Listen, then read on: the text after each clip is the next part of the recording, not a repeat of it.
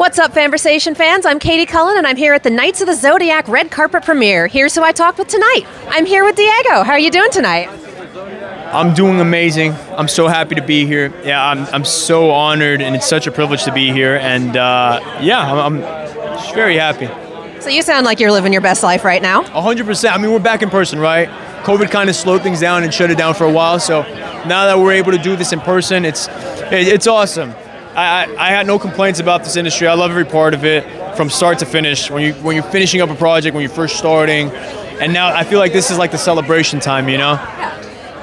So we are at the Knights of the Zodiac red carpet premiere. Were you familiar with Saint Seiya, Knights of the Zodiac, as a franchise before you took this role? I wasn't familiar with Knights of the Zodiac, but I grew up with Dragon Ball Z, and I was aware of like the impact that anime had on culture as a whole. So I knew that this was something big. And then when I called my cousins back home in South America and Mexico, they informed me this was huge. So what sort of research did you do approaching this film? So I wrapped up my TV show that I was doing for Netflix for 4 years, and I hopped on a flight straight to Budapest. And I did a lot of research on that 12-hour flight, you know? I watched the original anime.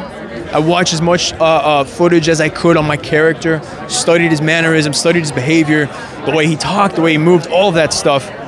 And then what I found most fascinating was his past. I really took his past, and that was what fueled my character. That's what gave him motivation. If you watch the original anime, he's been through so much trauma, from watching the love of his life get murdered, from watching his little brother get separated from his little brother. So I use that primarily as the fuel to motivate why he's so evil, I guess you can say, on the big screen. So every villain is the protagonist of their own story.